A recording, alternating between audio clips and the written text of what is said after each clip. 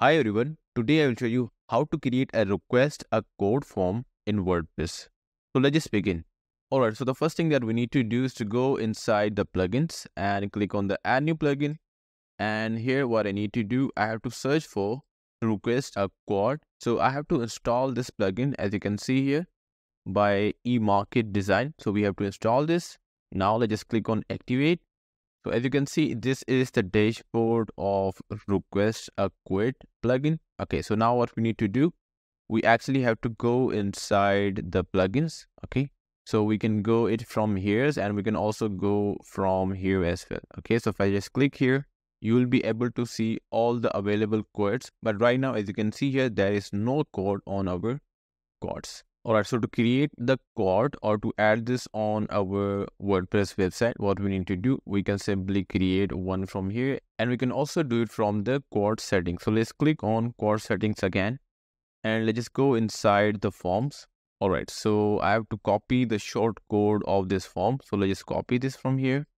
And then what we need to do, we have to create a new page. So let's click on add new page. And you will be able to see our new page here. So let's just add the title. Okay, so that would be request mode. And then what can we do? We just have to add the short code here. Okay, so here what we need to do, we have to click on the add block and we have to search for short code here. So let's click on it. And then you have to paste the short code that you have copied earlier. So let's just go back here and you can see this. We have copied this one, so we have to paste it here. Alright, so now let's click on publish. Alright, so the page has been published. So now let's click on view page and you will be able to see our request accord. And it has all the service, first name, last name, address, city, zip code, and you can see this other detail here. Alright, so now if I wanted to customize this, I would have to go back here. And from here, you can see the option of edit layout. So I'll simply click here. And now you will be able to see the options that we have seen earlier in our request a quad form. So from here, I can change the order of these fields. Okay, you can see here, we can add the row, we can add divider here, we can add HTML, and we can also add the page here. Okay, so if I wanted to add the divider, I'll just simply click here. And now you can see this, the divider has been added. So now I can simply drag this here.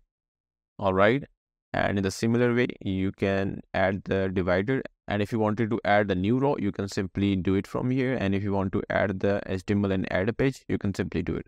So if I just click on any of these fields, you can see here I can change the label from here.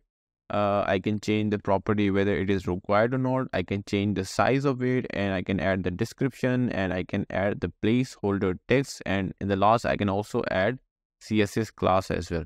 Okay. And if I just click on settings, you can see this in settings, we have service. So I can also do the changes in it as well.